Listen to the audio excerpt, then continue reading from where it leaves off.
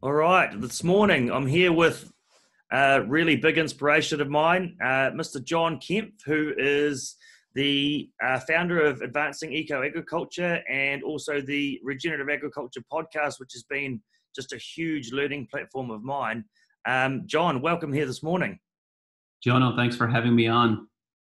Dude, it is my absolute pleasure. And so where are you speaking from this morning, John? Where in the world are you? I am in North America. I'm actually about 20 miles south of Lake Erie, so in the Great Lakes snowbelt zone. So we have lots of high humidity, about 40 inches of rainfall a year during total water accumulation, and about a third of that comes as snow during the winter months. So we get lots of the white stuff here. Wow. And although my geographical knowledge of the States is very minimal, you paint a very challenging picture. Well, we have lots of, if we don't manage it well, we have lots of disease pressure and lots of insect pressure that comes about as a result of that environment, because with the higher humidity, higher rainfall, we also have fairly high temperatures during the summer months. Well, perhaps not as high as Australia or some of those environments, but still the humidity can be pretty intense. And it's a perfect petri dish for diseases. Yeah, so healthy plants and a bit of resilience is pretty important, yeah? Well, if you want to manage crops profitably and be economically viable, then it becomes difficult very quickly to justify the $1,500 to $3,000 per acre that a lot of growers are spending on pesticides. There's variability from crop to crop, of course, but for high-value fruit and vegetable crops, which is the space that I grew up in, pesticide budgets are usually counted in the thousands of dollars per acre, not in the hundreds. It's the same deal here in New Zealand, man. A lot of symptom treatments are actually just that, which is keeping farmers on those same treatments. And certainly, I'm sure is the case over there as well. Ultimately, I think what really started me down the pathway of regenerative agriculture was on the farm that I grew up on. My dad was the pesticide distributor. We were the first people to try all the newest, latest, and greatest cocktails. And what was interesting is that over the decade or so that we were using pesticides, the more pesticides we used, the worse the problems became. So you could solve a problem in a current year, but next year you would have the same disease or the same insect, and it would be significantly worse than in the past. And this pattern just kept continuing and kept continuing. When we started making the transition to try to manage these various diseases and insects by enhancing plant immune systems and by managing nutrition differently, all of a sudden our pesticide use started dropping 60, 70%. By 2006, we went completely pesticide free. And it was really interesting. The fewer pesticides we used, the fewer we needed them. So they're essentially like a drug addiction from my perspective. The more of them you use, the more you are dependent on them. Yeah. There's actually a lot of interesting science behind this, which is that when you spray pesticides onto a crop, you actually change that crop's biochemistry and you change its physiology, and you change it from what is called a state of being in protein synthesis mode, having the capacity to produce complete proteins, to proteolysis mode or protein breakdown. And you actually create disease and insect susceptibility after a pesticide application. So it's not just hyperbole to say that the more of them you use, the more of them you need. It's an actual scientific fact that the more pesticides you spray, the more susceptible your crops are to diseases and insects in the future. You have a much better way of articulating me saying that the more you use, the more you need. You become addicted. Your crops become addicted. Yeah. And there's a lag too, right? Like well, maybe you did just stop, but my experience is, there is certainly a weaning off program required.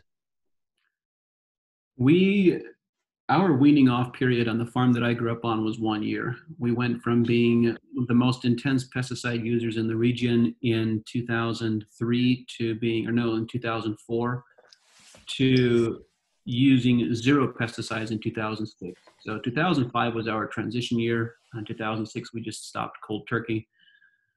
And as in our consulting work today, we generally make the recommendation to growers that they have to earn the right to discontinue the use of pesticides, because we're working in many cases with crops that are worth tens of thousands of dollars per acre.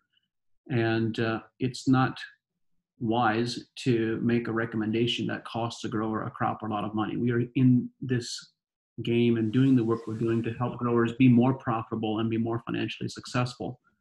And so we seldom make the recommendation to just eliminate all pesticide applications right from the get-go. However, we have worked with a few farmers who have expressed the desire to do so and have done so over the years on a number of different crops, and I have been really impressed with their success. There is something magical about truly investing in regenerating soils and crop health quickly and discontinuing pesticide applications all at once. If you are working with a crop type that you're able to make that shift, there is an incredibly rapid regeneration that can happen very quickly. Yeah.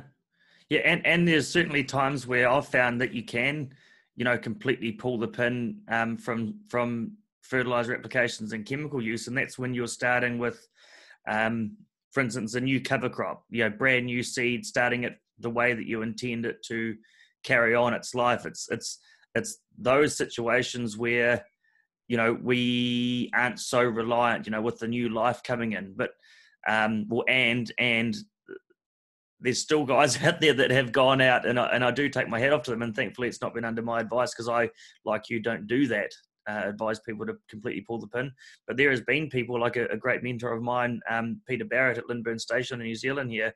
He completely pulled the pin on 9,500 hectares just when he decided that was it, as far as synthetic fertilizer applications go. And there was some discomfort and some uncertainty associated with that, but there's nothing like a good challenge, and rather than dipping the toe and jumping off, to make you learn how to swim. Well, what I can say is on my podcast, one of the first guests that I interviewed was Michael McNeil, who's been a mentor of mine, and he has been an advisor for about 150,000 acres in the Midwest, in Iowa and Minnesota, Corn Belt country, that he has helped to transition cold turkey, just pulling the plug, as you described it, going from being intense pesticide applications to zero pesticide applications in a single year. And here's an agronomist with 45 years of experience who has helped a lot of farmers do this successfully. And it certainly seems like a very scary idea, and yet you can't really argue with success. But that success is coming about as a result of a lot of experience, a lot of knowledge, and being very smart about how and why we're making the transition, and understanding the alternatives, understanding that if you don't manage pests with pesticide applications, then you need to manage nutrition differently, and being proactive in nutrition management, I think, is where it really comes down to. So in your case, John, you talked about your father being someone who, was responsible for distributing pesticides, etc. What was it for you that sort of struck your interest or started your inquiry into this different, not so much different, but new way of viewing plant health? And was the idea of soil biology brand new at that time, or had you had some introduction prior to your inquiry? We started growing vegetables commercially in 1994. And in 1999, my dad became the local distributor for all of the inputs: seeds, fertilizers, equipment, pesticides, and so forth. And from that point forward, we were the first people to try all the newest products and then make recommendations to our customers on how well they were working for us on our farm. And at this point, we were growing our 4 primary crops are zucchini, cucumbers, cantaloupe, and tomatoes. And if you'll notice, 3 out of those 4 crops are cucurbit crops.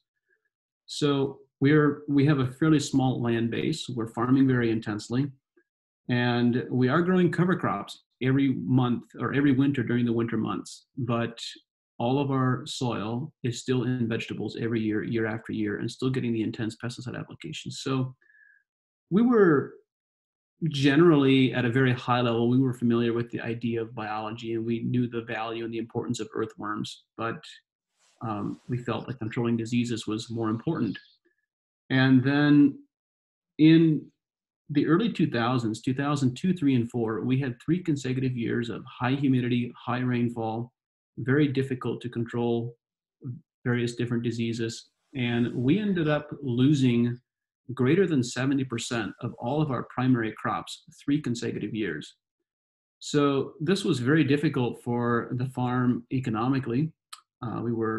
We had to tighten our belts very significantly to make it through that period. And I was becoming very frustrated with the lack of performance, the lack of results we were getting from pesticide applications. We were putting on more intense pesticides and insecticides, and we still had pressure, even in the same year.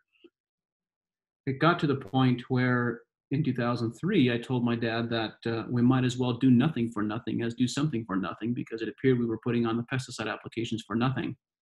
Then in 2004, we had an experience that was really the light bulb moment for me. We started renting a field from a neighboring farm that bordered right up against one of our own fields. And so this neighboring field had been managed by a dairy farm, and it had been in a corn, small grain, and hay rotation without the intense pesticide applications. So they were applying dairy manure and applying limestone and managing the soil differently than we were. In 2004, so now there were these 2 fields side by side. We planted cantaloupe across the field border. And on the soil that we had been farming for the past decade with the intense pesticide applications, at harvest time, 80% of the leaves were infected with powdery mildew, to the point where it almost cost us the crop. And on the new soil, there was no powdery mildew. There was not even 5% or 10% leaf infection. There was 0. It was so pronounced, there was this knife line right down through the center of the field. And in fact, it was so pronounced that these plants that were planted 2 feet apart were not quite a meter apart. There were vines, healthy vines, growing right in amongst the diseased vines, and they had no disease. And Wow. it was the same variety. It was planted the same day, was managed in the same way, except it was planted onto different soil. And that was the light bulb moment for me. I wanted to know, what are the differences between these 2 plants, and what allows one cantaloupe plant to be resistant to powdery mildew when the next plant half a meter away is susceptible? Mm. Yeah. And so at that moment, you're thinking, wow, how do I how do I discover what's caused this? Obviously there was some history there, but where did you go? Was the internet a big part of that? No, I had no access to the internet at that point. It was exclusively phone calls in the library. And I was very fortunate to have a local library that was very helpful and very supportive. They got all kinds of scientific textbooks through interlibrary loan from all over the world. I still remember getting some of Fritz Albert Popp's work from Germany. So they did really incredible of getting me all kinds of information. And then where it started really was on the phone. I started talking to people, and I began talking to people and asking questions about plant immunity and asking questions about this specific situation. I focused intently on this one question: what allows one plant to be susceptible when the second plant is resistant? And I soon discovered that there were not very many people who were able to answer that question. Most of the people who were able to answer those questions often had some connections to biological warfare. It was really interesting military connections that came about as a result of those conversations. But I was very blessed and very fortunate over the next 6 months to develop a network of really amazing mentors who guided my studying and my learning and said, well, you should read these books and read these articles. And So I developed a great network. I've read tens of thousands of articles and thousands of books, and still read a lot and talk to a lot of people. I believe that the quality of the information that we find when we go looking for something is only as good as the questions that we ask. And one of the skills that I have actively tried to cultivate is becoming better at asking the right questions, or asking better questions. And so one of my questions that I ask myself all the time is, what is the question I should be asking? What's the question I should be thinking about? It's a big question, John. I like those questions. And yeah, do you have like an underlying question that's always there for you? Like my one is, and it's there for me every day, and I don't have the answer for it, and it's one that's not intended to be answered, but it's, how do I create a world that works for everyone aligned with nature? That's a good question. It's Part of one the that, answer part of the answer is that we co-create it with everyone else that is around us. yeah, I believe that ultimately there is, I grew up in a cultural community that comes from a Judeo-Christian worldview background. And so I'll speak within that context, but I think the general message is true from any religious or cultural context.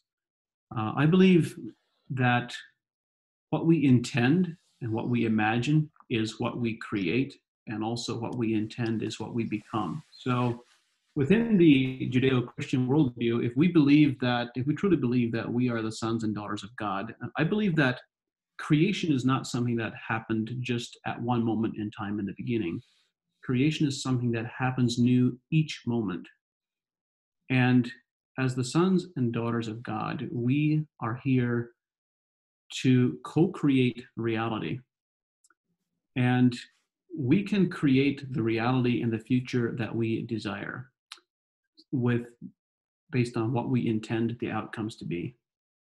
So if we truly embrace that and truly believe that, then there are no limits to the good that we can create in the world.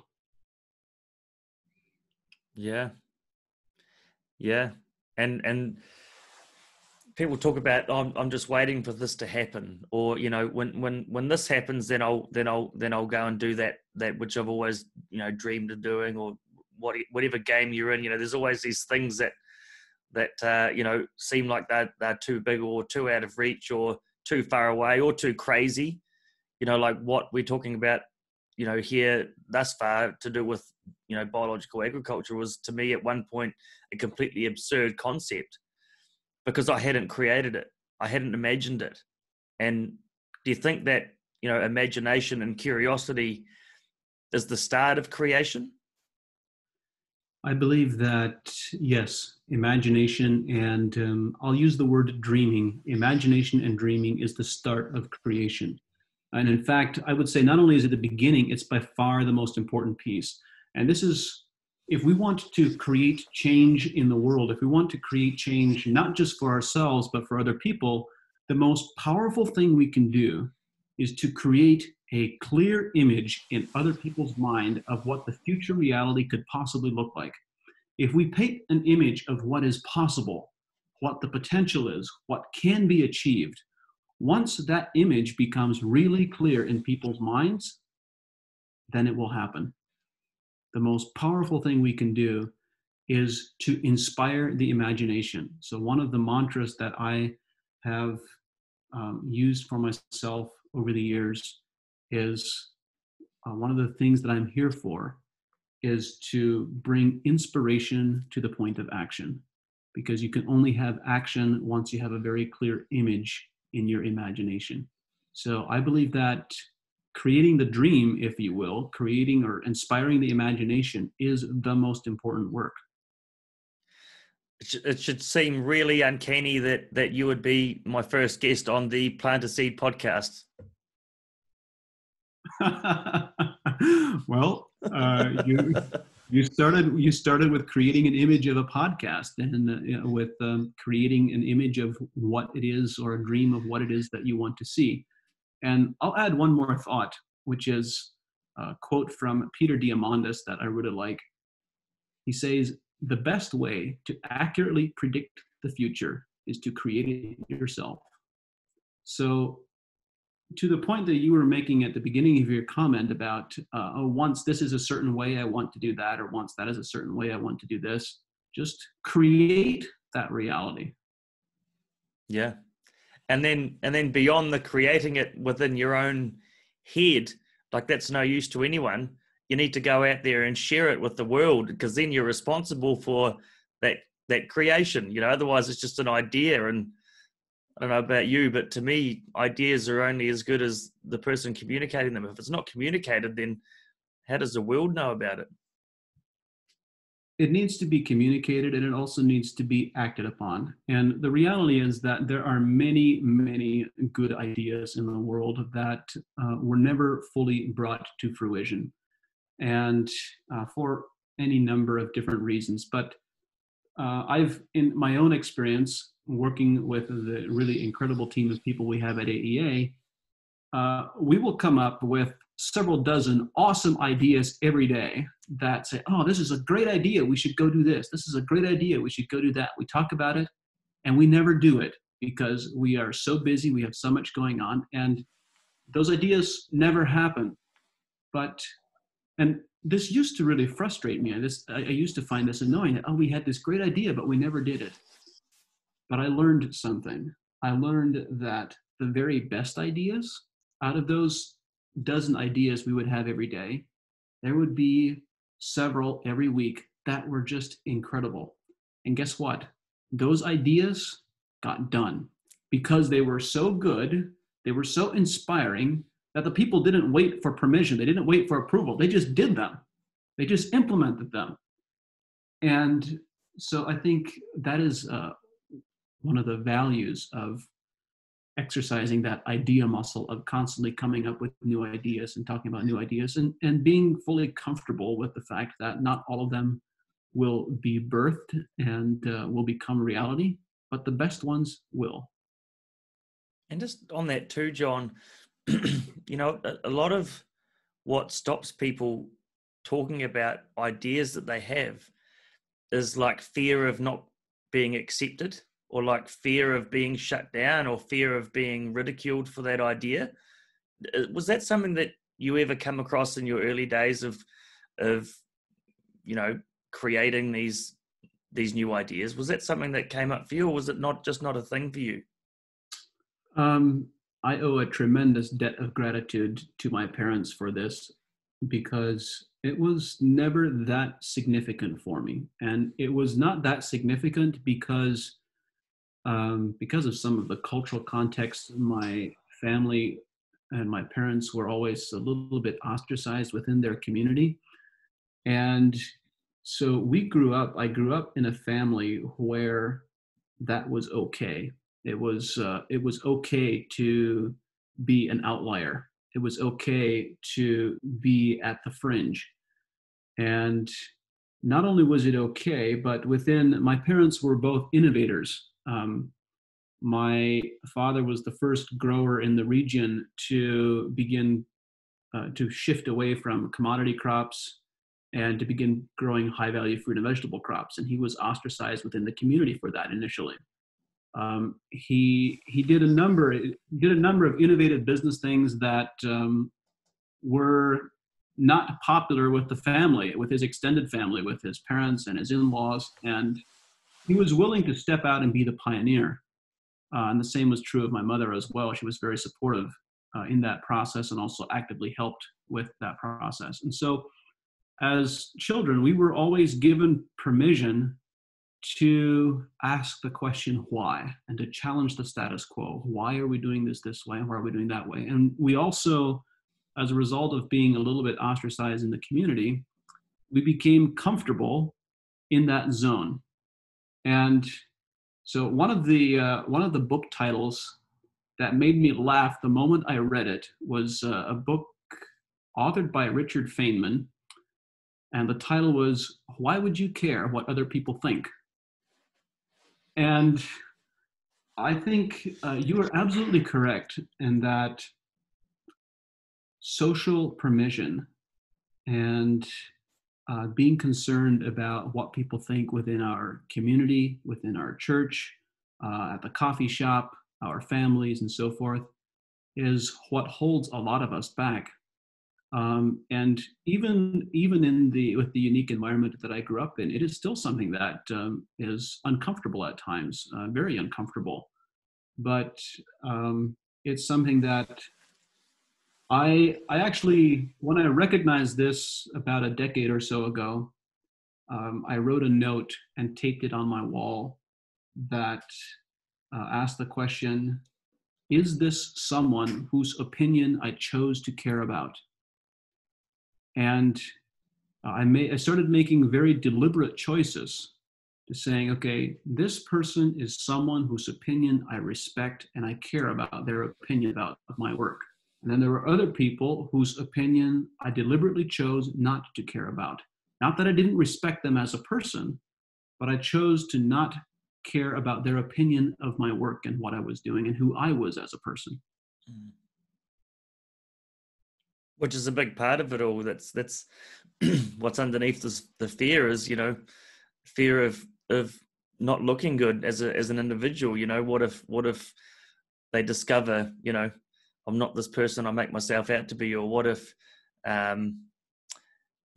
this idea brings about a whole lot of like for me, it was when I discovered this new way of being in the world where I communicate fully and I talk about what's there for me and I express myself. And when I viewed the world in that way of a fully connected, massive, essentially an organism that relies on expression and communication, the identity that I'd created up for myself from the age of about 15 to 27 was one where I do it all. And I was the tough guy, and so had to be staunch. And as a result of that, I was very lonely. And as a result of that, everything was really hard work.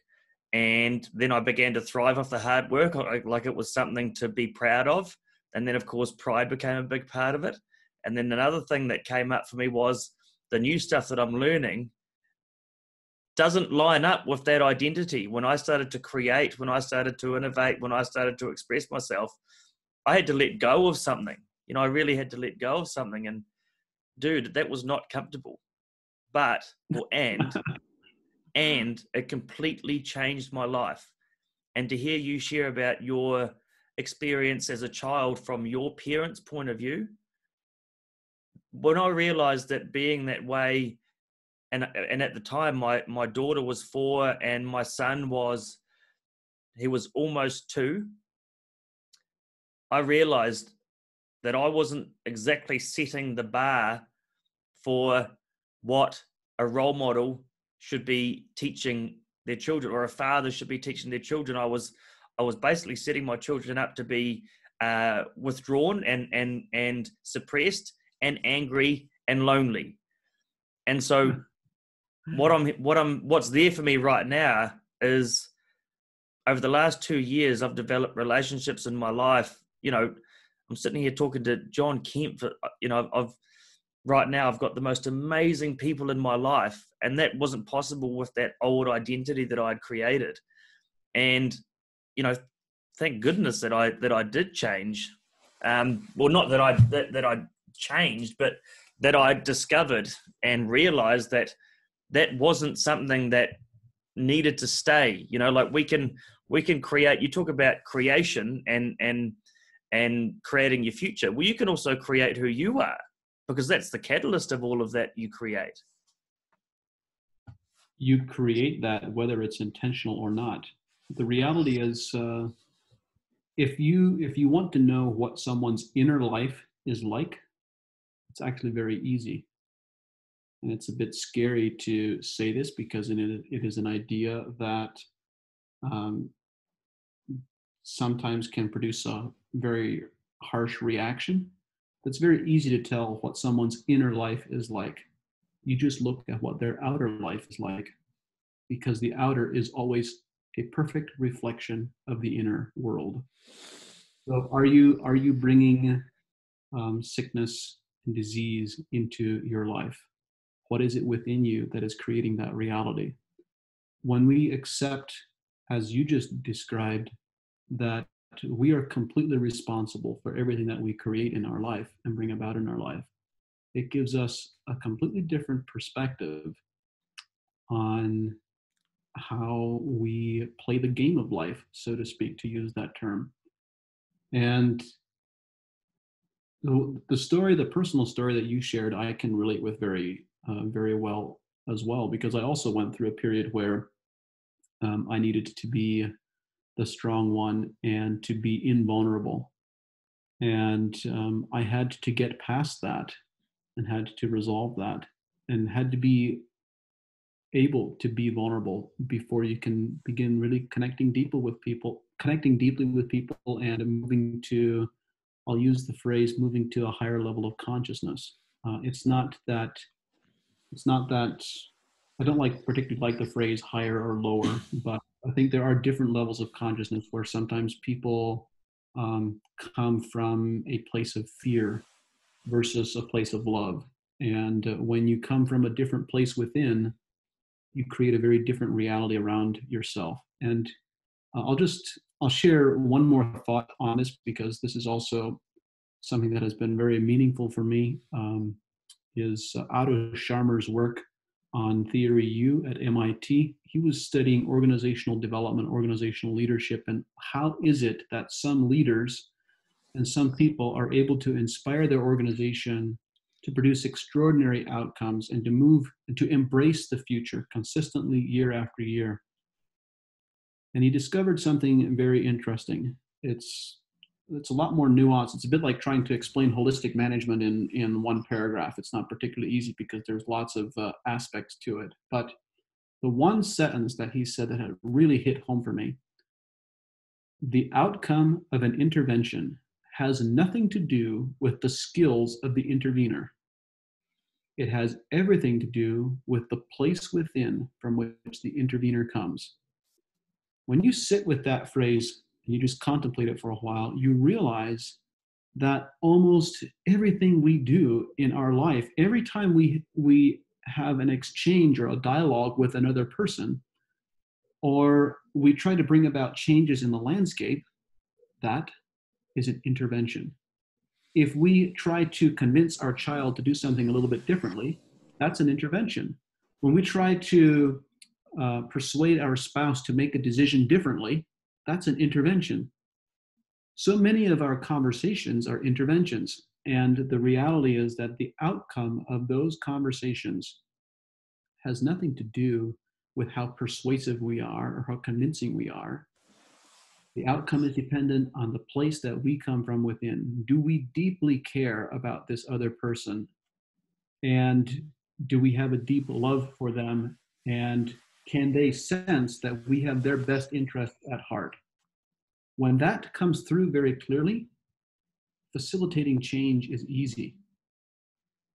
That is two things there, man. One, you talked about intervention, and a lot of that is intervening, yourself, getting yourself out of the way or stopping your own, there's a lot of I call it self-sabotage, a lot of that sort of inner dialogue stuff that creates action that deters, changes, because it's so uncomfortable that our identity just holds on to it for dear life. And so all of a sudden you subconsciously, it's like people that all of a sudden decide to change their eating habits or to lose weight or do something really drastic like that. They're really up against themselves. It really is an intervention on yourself. And going, in farming, it's a massive one. We're used to doing something a certain way.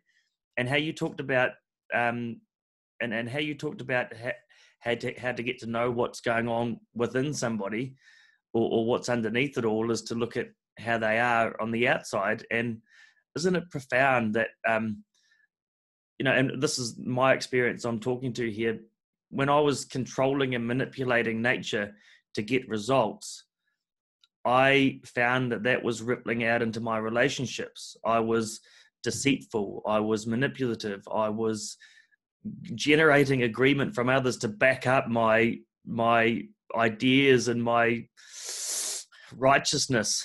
And it was really hard work. And then of course that rolled out into my way of being in the world, where I had to do everything, and I couldn't accept help from anyone else. And so I was massively susceptible to things like I was always crook. I always had like a cough and a cold, and I was always really, really quite down and grumpy. And it's like a great big vicious cycle that requires some interruption or some intervention. And for me, it was, sadly, is what it took was, I had to hit the wall. I had to have my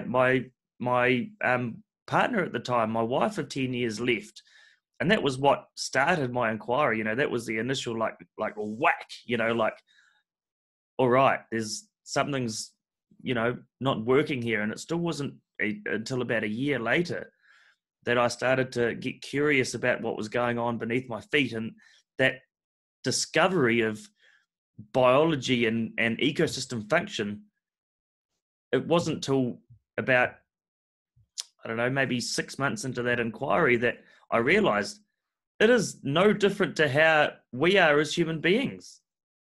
Yeah, that's an incredible example, and I can tell it's a very personal example. But yes, I agree very strongly with what you expressed, that the physical reality that is in our life, the environment that we're in, the relationships that we have, the way people interact with us, those are things that we create. Might be completely subconscious, but those are realities that we create. And when you begin approaching them consciously, you can produce and bring about an intervention, as you described, to bring about this shift. I've been hosting the podcast now for, I think it's almost 3 years. And I have so much fun with it because I get to have conversations with amazing people who say some of the most incredible things. After every conversation, I get up and do a fist pump and jump up and down in the air. Literally, I do that because I'm so excited about the great information that people have shared. And now that the podcast has been several years old, I've started paying attention to what are the episodes that are really popular. What are the conversations that people really enjoyed? And what I discovered is that it was not the conversations where people were the most knowledgeable or shared the most technical information. It was the conversations where people really shared their heart. And sometimes the information they shared was very harsh and very blunt. But because they came from that right place within, their message was able to be heard and to be felt by other people. The one example is Michael McNeil that I mentioned earlier. So I think he was somewhere in the first 5 episodes that we did, and then I again had him back on a year later. And so in the first episode, the first time I interviewed Michael, he said some sentences that were very harsh and very blunt, impossible to misinterpret. Sentences like, "Stop poisoning your land." I know that depending on who would have said that sentence, people would have tuned out anything that he had to say. They would not have listened to the rest of that episode. But they could feel that Michael cared deeply about them. He cares deeply about farmers. He cares deeply about agriculture. He has this very strong empathy and heart connection.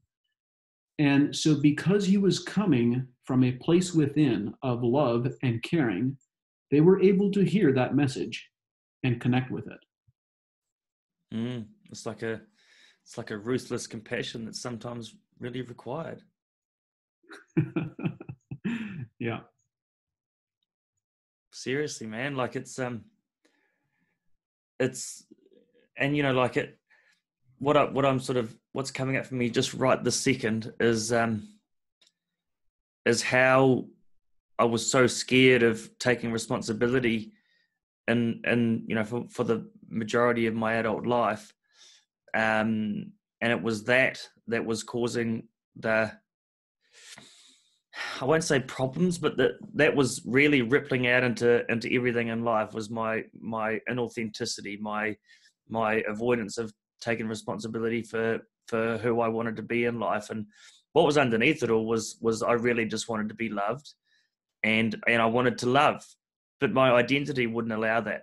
You know, like being the tough guy, you can't go around telling people how much you love them, nor do you allow yourself to accept love, because it's like this, you know, thing that isn't, you know, strong, or and like, I look at it like this, man. It's like plants that don't take responsibility for supporting those around them, so that those around them can support them, you know, whether it be the microbial community or above ground, you know, biodiversity. It's that for that plant, they are massively susceptible. If they want to make it all about them, it's not going to be, you know, the power of diversity is no good to anyone if it's all about me. And if so it's all about me, it's those plants who don't survive. yeah, Those are the plants that do not survive. I think the word that you were looking for earlier is dissonance. When you are not in alignment with your what's the words that I'm looking for? Essentially, when you are creating a reality where you are bringing illness into your life, let's say, or where you are not able to develop deep relationships, and that is a signal that you are at dissonance internally, and you're not really aligned with your true self, with your higher self. Mm. Yeah. Yeah. And that you can create that to be, you know, like it, people talk about finding themselves. Maybe it's not so much about finding yourself. Maybe it's about creating yourself. Is there a difference? Well, finding means that, oh man, I've just realized, like, finding would mean that it's already there, but maybe, you know, you have always been there. Or for me, maybe I have always been there. I just haven't allowed myself to be. When an artist creates a statue out of a block of stone, was the statue always there, or did he find it? Wow. Wow. Yeah. There's so much coming up for me right now, John. This is crazy. So when did you discover your, you know, like, was there a time for you that you discovered yourself, or was there where am I going with this? For me, it was really clear. Like, it only happened not even 3 years ago, when I started to allow myself to be, you know, just be, and not pretend, and not suppress. And every day, every I'm just continuously learning stuff about myself, and and as a result of that, things just tend to work. And so Yeah. was there a time for you where you know, you went from, like, was there a time that you really discovered yourself, John? Was there a time where you were like, there he is? I would say on my part, it was more of a gradual process. It didn't happen all at one moment in time. There were different periods of dramatic realization, if you will, and discovering a new facet and uncovering a new facet and kind of exploring and learning. And that's still ongoing. I don't think that ever stops entirely. Hopefully, it never does. And there is still an element of where I don't fully express myself around some people that are important in my life for different reasons. And That's partially a result of the community, the Amish community that I grew up in, the culture that I grew up in, and am still a part of. Um, Actually, largely due to that.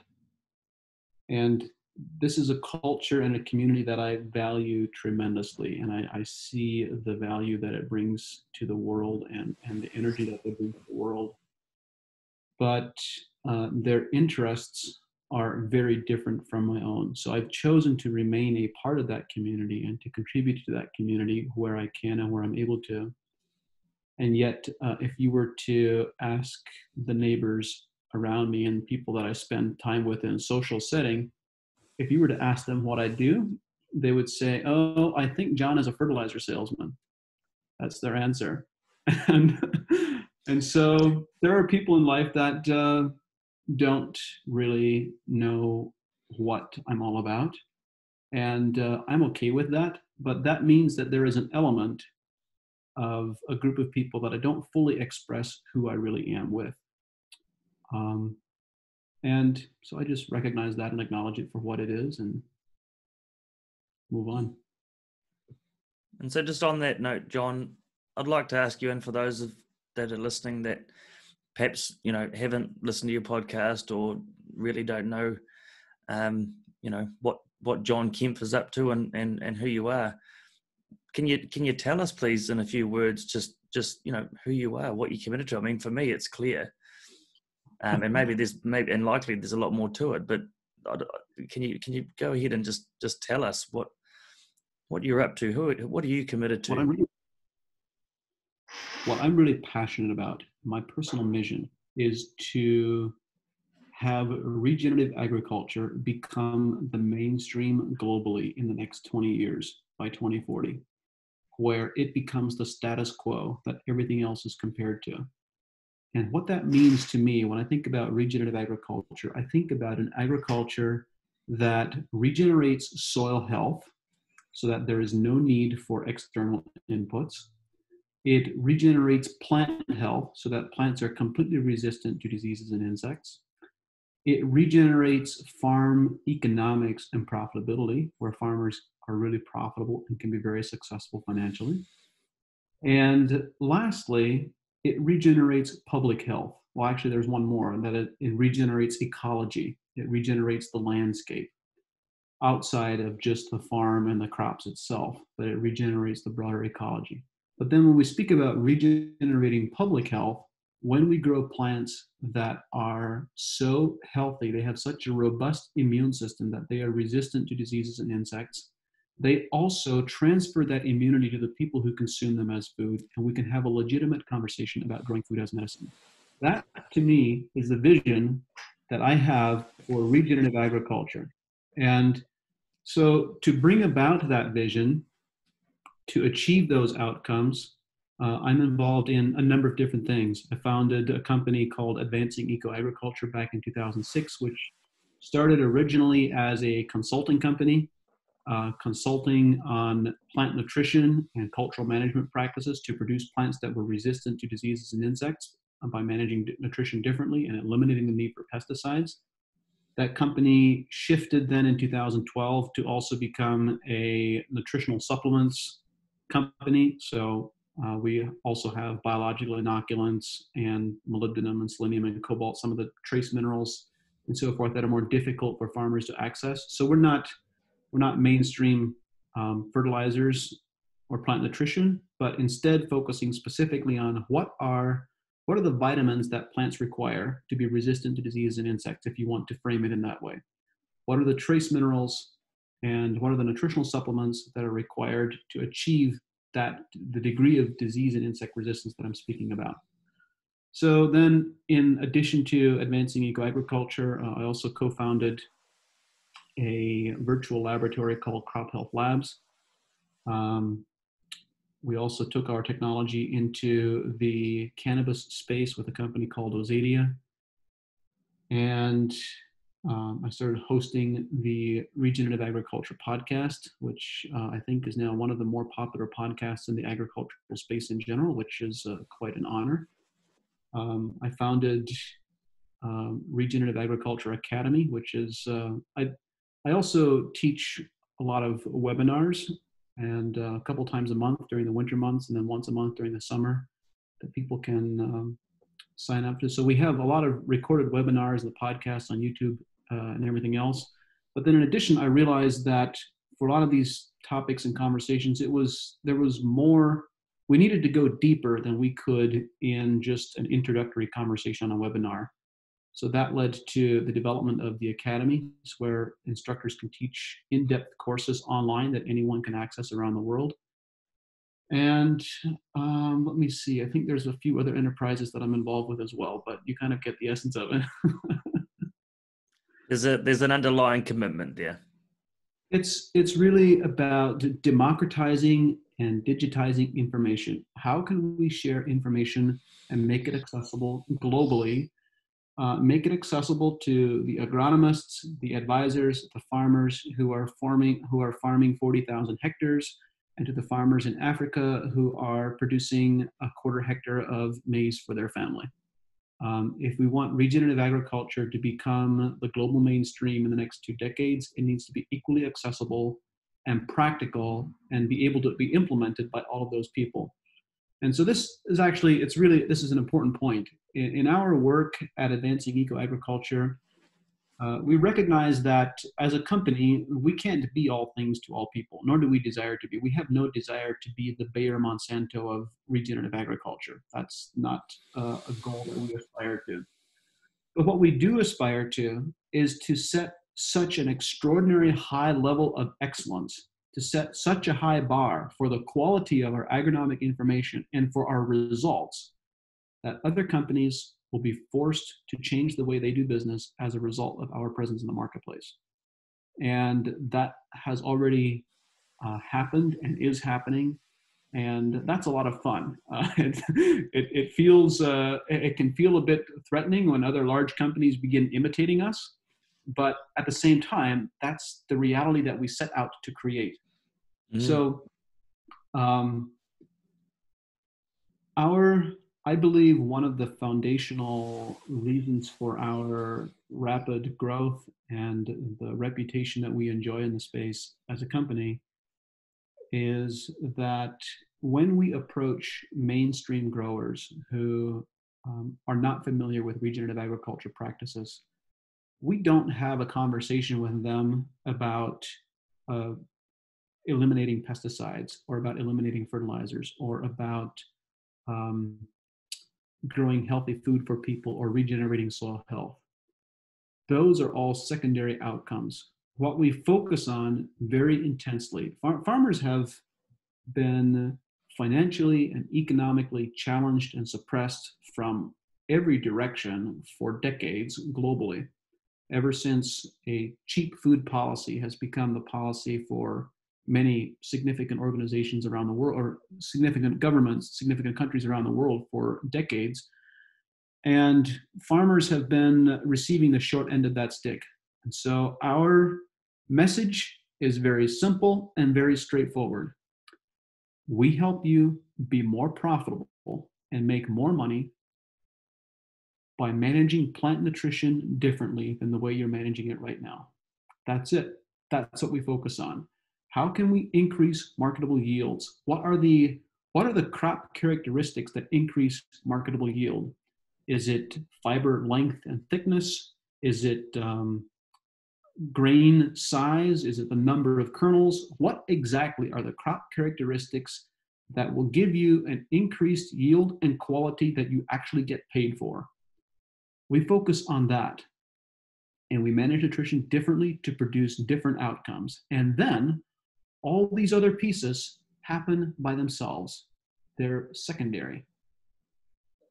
I'm sure there's many different ways of going about that. There's a different way for every crop and every farmer and every farm. Everything is, in agriculture, and as farmers, all of us know this, everything is context dependent. What works on one operation needs to be adapted and revised before it can work on the next operation a quarter mile down the road. There are no universal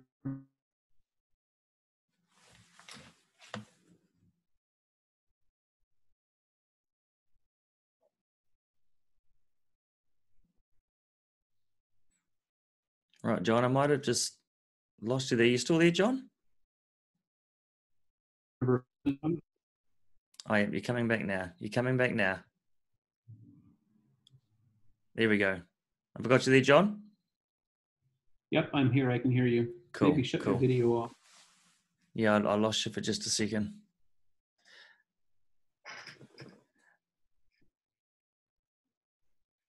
So I think I've got you. Yep. Yeah, I got you loud and clear. So we were just sort of finishing up about what AEA has to offer.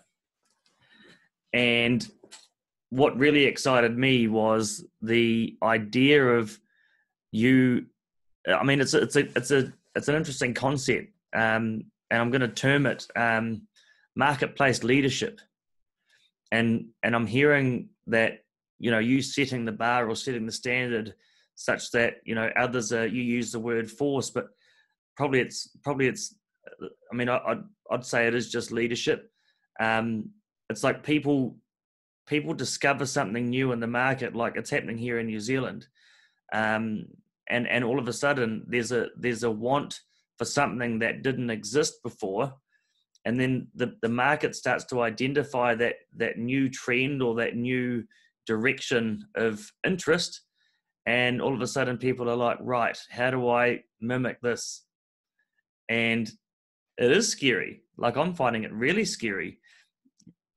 You know, there's people that are mimicking what, you know, certainly what I do, and there's people ridiculing what I do with much more resources than what I have.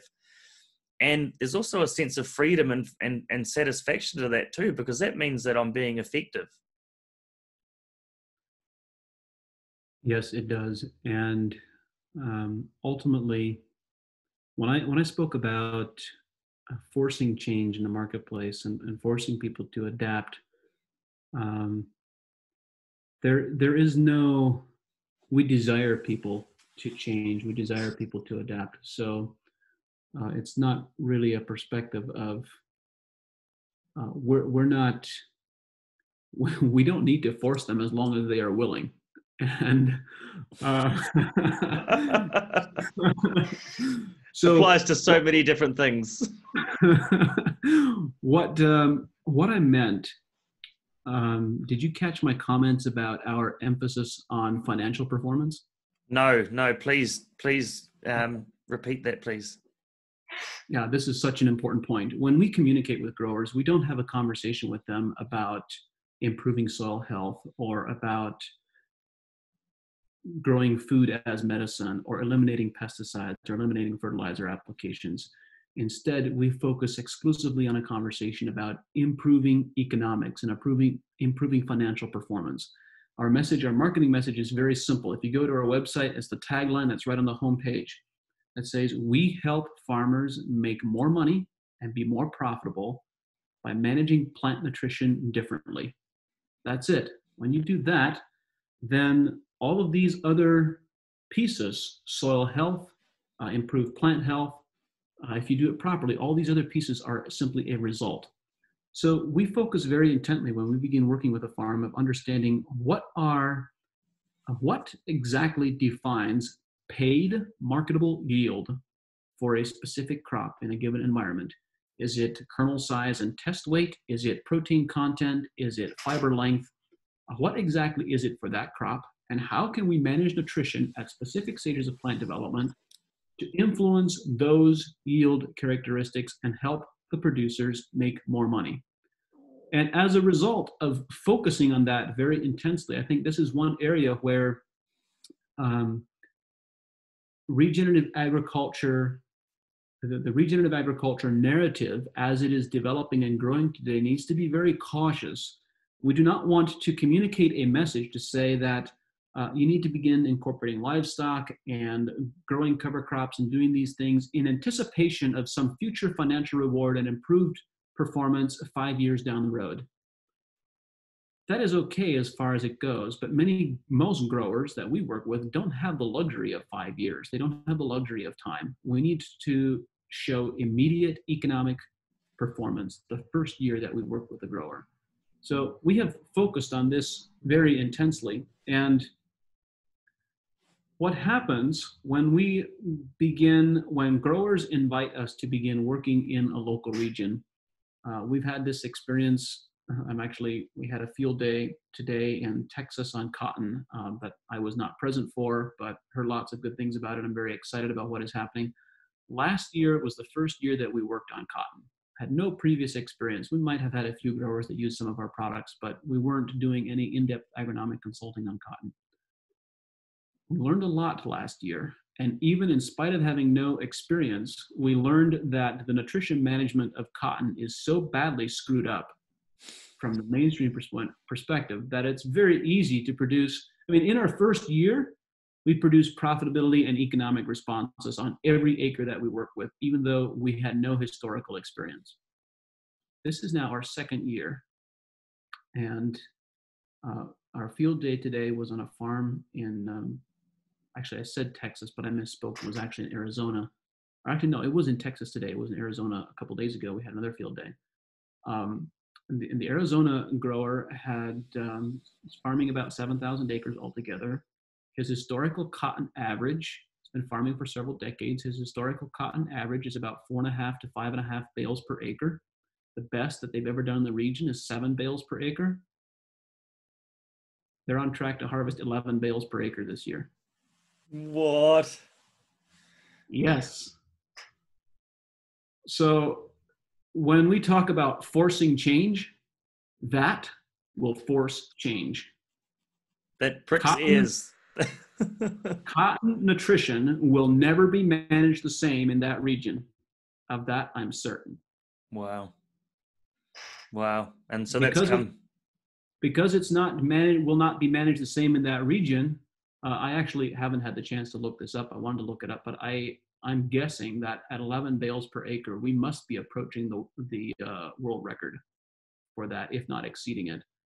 And so that means that the change we've been able to produce there will replicate. It's going to spread to other cotton growing regions, first in North America and then around the world. It's only a matter of time, because now that cotton grower, and though it's not one grower, but there's a whole group of growers throughout Arizona, New Mexico, and Texas that are experiencing these results. It now means that these growers are the low-cost producers.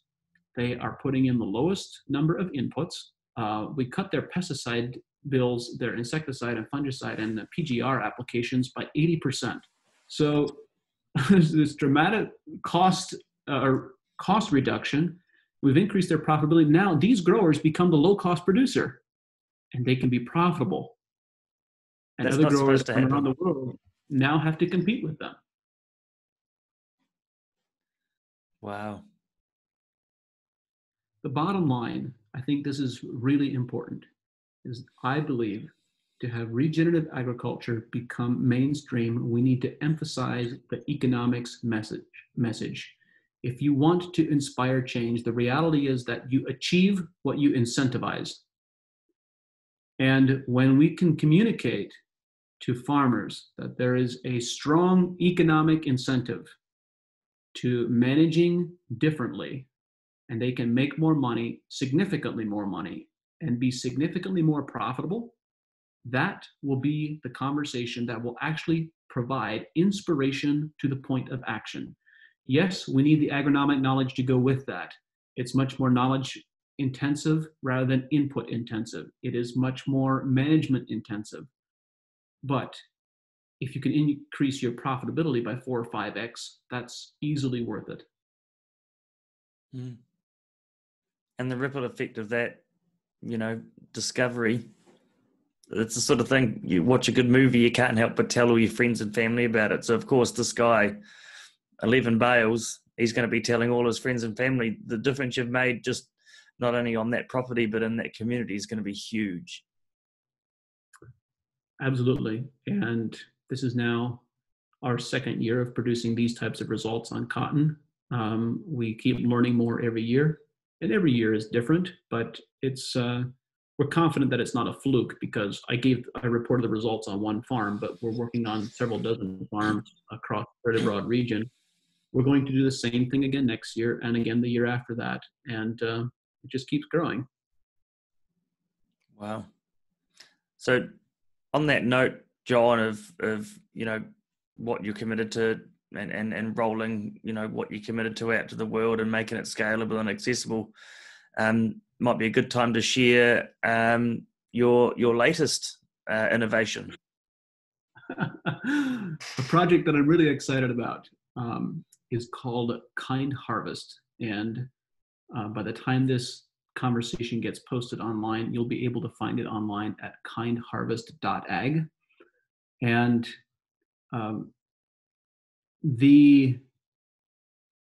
what I have learned over the years is that the most powerful way for us to facilitate change in the agricultural landscape, I mentioned earlier that this approach to regenerative agriculture is more knowledge intensive.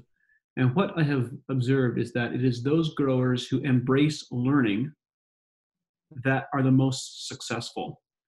And I've constantly been thinking about how can we facilitate the exchange of information and have for us as growers to learn from each other better.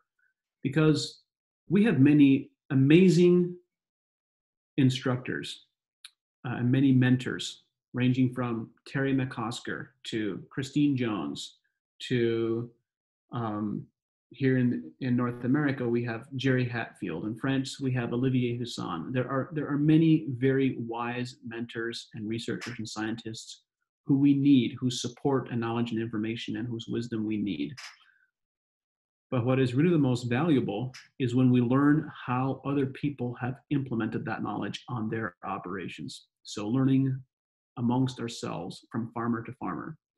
And so the intent of Kind Harvest is to be a social networking platform that allows all of us to exchange ideas, to exchange knowledge and information without all of the noise and disruption that happens on today's social media platforms. So we have Facebook and Twitter and WhatsApp and LinkedIn and all these, and there's a lot of good information that exchange that is happening there, but they're so noisy and we're constantly being distracted. And they're also free because it is our attention that they are selling.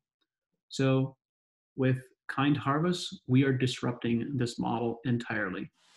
It will be a paid subscription, but once you are there, it is a platform for farmers to exchange ideas and knowledge and information and to interact with each other and to interact with these scientists and mentors that can contribute to the conversation and help bring agriculture to a better place. And that is exciting. I'm really excited about it.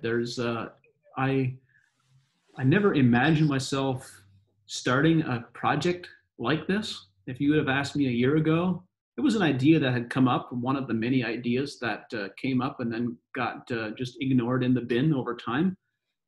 And then I started discussing this idea with some of my mentors and colleagues, and every person I spoke with said, that's an incredible idea. You need to do that. And so that's been what I've been working on the last couple of months. We launch October 26th, and I'm excited to see how it goes. It's going to be a lot of fun. And I've been lucky enough to have a little sneak peek, and it looks sexy. You said you were going to sharpen it up a bit more yet, but even just as it is now, I can see it just being massively, massively appealing to, farmers that are out there maybe curious but don't know what the next step is. They're not on Facebook or social media, or even if they are, there's so much information out there. It's like information overload. And to hear how Kind Harvest is going to be categorized to suit people's interests, people can jump on and just really, dial in what they're interested in and go straight to those sources. Dude, it's going to be, yeah, I'm really excited.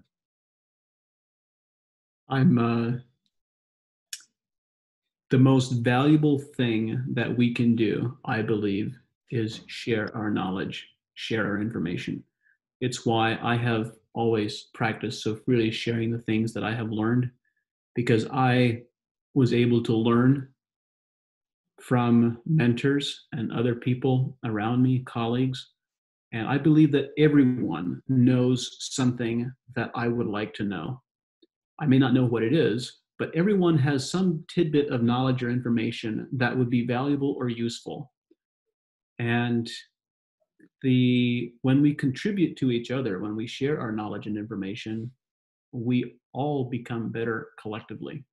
And there's also an aspect of contributing and sharing with other people that really facilitates our own learning. Like my own learning has taken in the last, I started now almost a year ago, in December of last year, I started writing a blog that I try to post 5 days a week. I don't always get that accomplished, but I target 5 days a week as much as possible. Where I really wanted to take the things that I have learned from other people and write them down so that eventually I could organize them into a book, or just to make the information available, widely available to people. And it's so incredible because I will write a blog post about something that I have learned, and perhaps there are parts of it that are still unclear to me, and I'll ask a question. Have you observed something like this? Or what are your thoughts on on this specific scenario? And I will get dozens of responses from people all over the globe. So my learning has become incredible. And the most, there is this, when you think about learning science, there's this science of how people learn the most effectively. And I'm just doing this from memory, and the numbers could easily be off, but it's something along the lines of when you hear something, you learn about 10% of it. When you hear it and see it, you remember about 30% of it. When you hear it and see it and actively participate with your hands or do something, you'll retain about 50% of it. But when you try to teach it to someone else, you retain 90% of it. You really learn something that you try to teach to other people. So that means that the most valuable thing that we can do for ourselves, even as Jono, as you described, even if you're being very selfish, the most valuable thing you can do is share that information with other people, because you will get more information in return, in exchange for what you share, and you will remember it better if you share it with others. And John, like for me, when I discovered the power of sharing, and why I created some of the projects that I've created, was to facilitate that. The feeling of fulfillment and the joy and the satisfaction that you get in return from sharing that knowledge, I believe it's how we're all meant to behave, is that, rather than it be all about me or me versus you and my information, I'm going to withhold from you. Man, you put that all out there, it comes back in ways that you can't imagine. I've observed this really interesting trend where over our history of consulting work at AEA, we have now consulted for thousands of farms. I don't even have an exact number or even a close number, but I know it's probably may even well be in the tens of thousands. And there is one common theme. When farmers, I'll share one example. We're working with a blueberry grower who had adopted a lot of regenerative agriculture practices, and it was very successful. It was some of the highest quality blueberries that I had ever tasted and experienced. Very high yields, very flavorful, high Brix readings, a complete disease and insect resistance. It was an incredible case story. And it was here in North America. A group of South American blueberry growers asked to come visit and to learn more about what he was doing. And he became very upset about sharing his information, his knowledge with the South American growers, because they were competing for the same markets. And the South American growers had impacted his markets to the point where his prices that he was receiving were a little bit less than what they had been in the past. And so his response was, he said, no, I don't want to share information. I don't want to have them come visit my farm. I don't want them to know what I'm doing. So that visit never happened. And what was really intriguing to me was what occurred with this farmer and his blueberry crops after this episode. The quality and the productivity and the yields of his blueberries declined dramatically over the next couple of years. And he is now going out of business. And there is no good agronomic reason for why this happened. So I believe, this is an extreme example, certainly. But what I have observed, it is those growers who freely share, they get more in return than they ever put out there. And for those who are selfish, the crops reflect that. I can relate, man. I seriously can relate. And it reminds me of your podcast with Pascal, getting intentional with what you're growing, really being purposeful and giving purpose to not only yourself, but to your system as well. Since that conversation with Pascal, and actually even before that as well, there have been so many really incredible discussions where growers have changed their relationship with their crops. And rather than thinking about the crops purely in terms of economics, of dollars and cents, thinking about these plants as contributing to the planet, contributing to people's health in particular, being food for people, and having that type of a connection with the plants that they are growing completely changes the outcome. Do you know what? I shared with one of my clients for the first time, a client that was a really new client of Natural Performance, where I just felt like there was a connection. When you have conversations, you get to that moment where you're just with that person or with those people. And I was hearing, stories of failed crops and things just not going well. And then I come in with I created a cover crop to suit this context, and it's in the ground and the conditions are challenging, and the paddock had been, cultivated heavily, and there was capping and things were slow to start. And right from the start, this particular client was reasonably cynical, and it's taking a long time. There's not much going on out there, and you could just hear it that there was that the intention was not there for the success of this crop. And so I started talking about Pascal and your podcast with Pascal, and how, really getting intentional and it's beyond positive thinking. This is really giving the plants an opportunity to contribute. Like anyone in life, you get given an opportunity because someone believes in you. Generally it works out really well. And what I got back, this person sort of rolled their eyes, and I'm like, oh my goodness, next minute we're going to be wearing the flax jandals and smoking cannabis out the back with the hippies. I thought, what have I done? And then I got a text a few weeks later, and the crop had started emerging, and this couple were driving past one of the crops that were on a roadside, and she went out there with her husband, this woman, and she said her husband said, come on guys, you can do it. And the crop's now out of the ground and cranking, and these people are just like, is that coincidence? Or and I'm believing it's not. We just posted the most in-depth course that we have ever done on the science and principles of regenerative agriculture practices on the Academy. I think it's about 12 hours long of video, if I recall correctly, 25 different video sections. And in this course, for the first time, I talk about the one characteristic that we've observed that is shared by all of our most successful growers, the growers who just have extraordinary financial and economic results and ecological results on their farm. And this characteristic that they all share is that they all have a deep empathy for the landscape. And an empathy, when we think about empathy in a farming context, it's not uncommon to think about this context with, or this frame with livestock producers, particularly on dairy farms here in North America.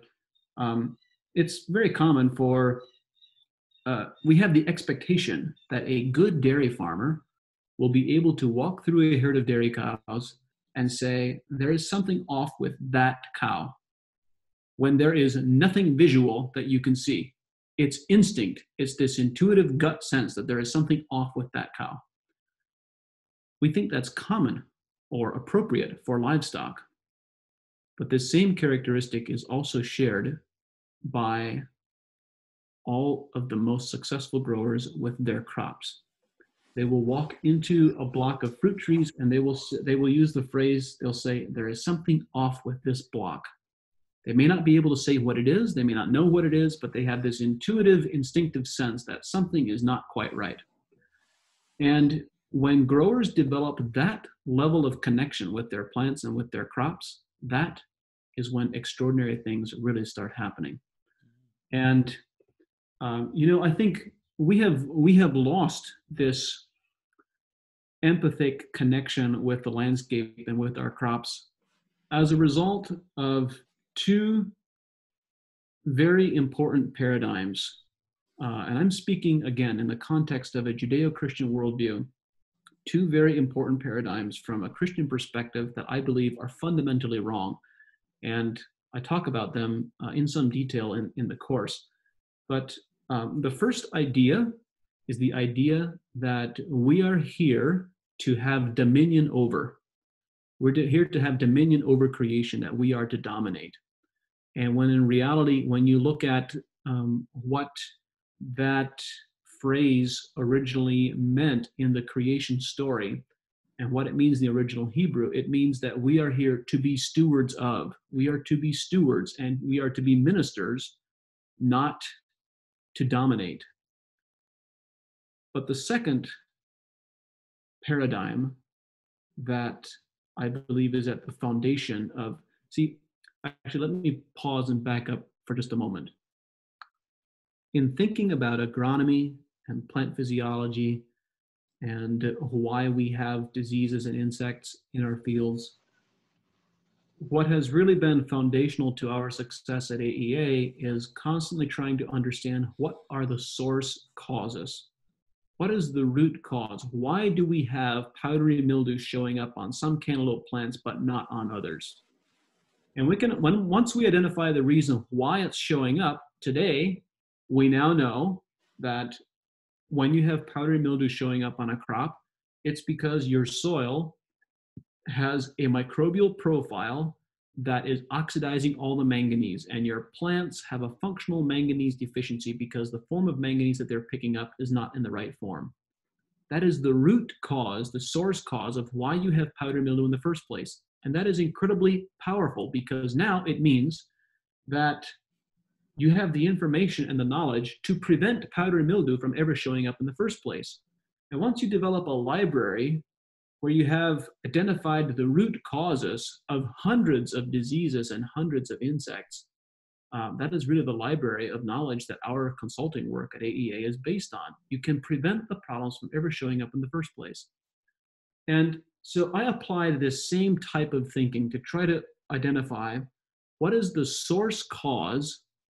Why did we adopt these models of agriculture that are mainstream today that degrade soil health and that degrade water and that degrade the landscape? What were the source root causes of why did we ever adopt them in the first place?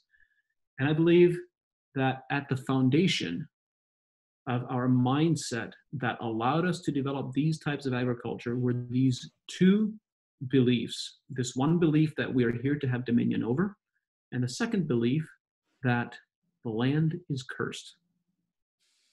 So when mankind, when Adam and Eve were driven from the garden, and there was a curse that was spoken out on the land, that it shall bear thorns and thistles and so forth, and that a man shall earn his bread by the sweat of his brow. We have embedded this belief deeply into our Western worldview, and it is wrong. Because when we continue with the creation story, in Genesis 8:21, God said that I'm used to reading this in German, so I'm translating it mentally a little bit into English here. But my loose translation is, I will never again curse the ground anymore for man's sake. We've completely missed that. So that means that if we are stewards of the earth or ministers of the earth in a way that facilitates the development of disease, that facilitates the development of insect pressure, that facilitates the increasing intensity of weeds, we are coming from a place we believe that that curse is still real and that it's true, and thus it is for us. That is a personal choice that we are making. We now have, in our work at Advancing Eco-Agriculture, our systems are used on somewhere in the neighborhood of about 2 million acres here in North America. And I can say with complete confidence that it is possible for crops to be 100% resistant to all diseases and to all insects. And that is a very big claim to make.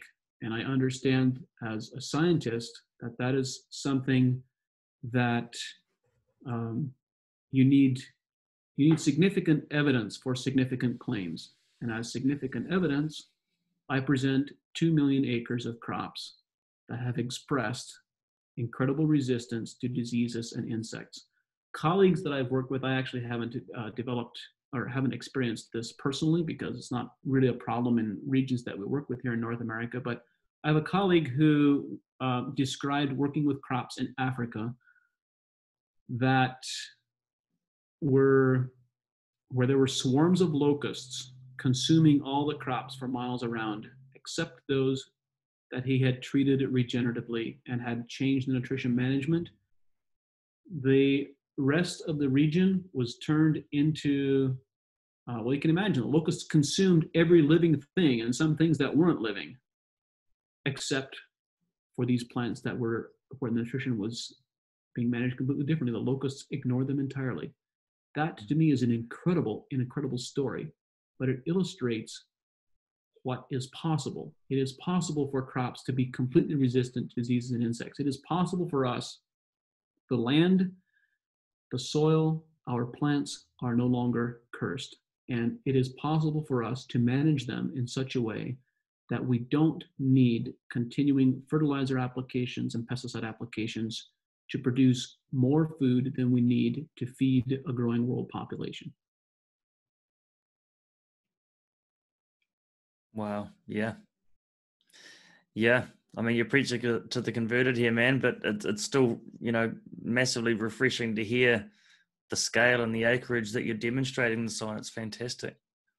And so with that, John, I think it rolls on perfectly to the tail end of the Plant a Seed podcast. I want to hear from you, John. Well, firstly, actually, before I ask you this question, I actually just want to take this opportunity to acknowledge you for your commitment and for your, it's courageous action out there, man. What you're doing, I'm hearing the amount of work you're putting into this stuff, which I'm sure to you isn't work. It's just what you do. But I just want to acknowledge you, man, and thank you for who you are in the world and the difference you've made. Because for me, you were one of the first person that I reached out to after having created the Plant a Seed podcast to inspire people, because you were one of my biggest inspirations and one of my biggest teachers, whether you realize it or not. For me, listening to your podcast, it feels like I've known you for so long, although this is the first time we've spoken directly, well, certainly in person, as opposed to email dialogue. So I just want to thank you, man. And well, before we continue, I want to say that one, you're welcome. I appreciate the thanks and the gratitude. And secondly, you are now doing your part of picking up the baton and spreading the message further. All of us need to do that. Even if it's just sharing with our families, with our neighbors. When we learn something that is really good news, there's this saying that ignorance is bliss. Well, I would submit that if ignorance is bliss, then knowledge is responsibility. And now that we have knowledge, it is our responsibility to share that with others. Yeah, for sure. And so what I'm going to leave everybody with today is I'm going to ask you the question, John. Given your commitment, given what you're up to, what does the world look like in, say, 15, 20 years, given what you're committed to? Give us a snapshot of the world, and do it in, nice, short, sharp. Give us a vivid image of what the world looks like to you. If you want to dig into it a bit more deeply, I actually gave a presentation. It's on YouTube somewhere. It was titled Agriculture in 2050, where they asked me to give a talk on what I see in the future. So I went into some of it in this presentation. I think some of the things that I talked about will really stretch people's imagination, perhaps well past the snapping point, but that's good. So to answer your question directly, I think what I observe happening over the next 20 years, by between now and 2040, there will be significant, it's hard to make predictions because we live in an environment where there is such significant social change and societal change on such a significant level that it's hard to it's hard to imagine how all these pieces interrelate and interconnect. But what I expect that many developed countries around the world will have a universal basic income. I expect that when we have a universal basic income, people will have the freedom to do what they desire, which has already been demonstrated in some social experiments. They will have the freedom to pursue their dreams. And when people have the freedom to pursue their dreams, one of the most popular hobbies in the world, for good reason, is gardening. I expect there to be a resurgence of localized, regionalized agriculture and people producing food in their own gardens to the degree that they are able. Understanding, of course, that the majority of the world's population lives in cities now and may not have that capacity. I expect that in the next 20 years, agriculture will be significantly disrupted by the development of advanced robotics. We now have robotics that can harvest a ripe blackberry without bruising it. So once you have fingertips that are that sensitive, you can now harvest any fruit. When you consider the changes in the landscape that are implied by robotics and changes in labor and other things, it is possible to conceive of a landscape in 20 years from now that is even more dominated by large-scale production, corporate. I don't like those adjectives, but it's possible to conceive of a landscape that has even less human empathy in the food production ecosystem. But I am imagining a future that is very different, a future where we have more people on the landscape, more people producing food that have an empathetic connection to the crops that they're producing and to the livestock that they are stewarding. And I believe that inside of 20 years, 80% of all the agriculture globally will be conducted in a manner that regenerates soil health, sequesters carbon dioxide, stores water, regenerates local landscapes, regenerates ecology, and regenerates public health. This is, I believe, going to happen very rapidly as a result of economic incentives. That's what I wanted to hear. Not so much what's predictable, but what you're committed to creating. And that really sings home for me, that there. Well, thanks for having me on. This has been an enjoyable conversation. And thanks for the work that you're doing in sharing the word, spreading it, getting it out there, and carry on. I wish you all success and all blessings. And if there's any way that I'm able to contribute in the future, please ask.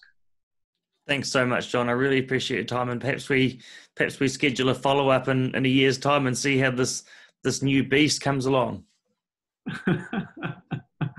Well, it's a very loving beast, if you wanted to call it that. Kind harvest. All right, man. Hey, thanks so much. You enjoy your day. Thank you.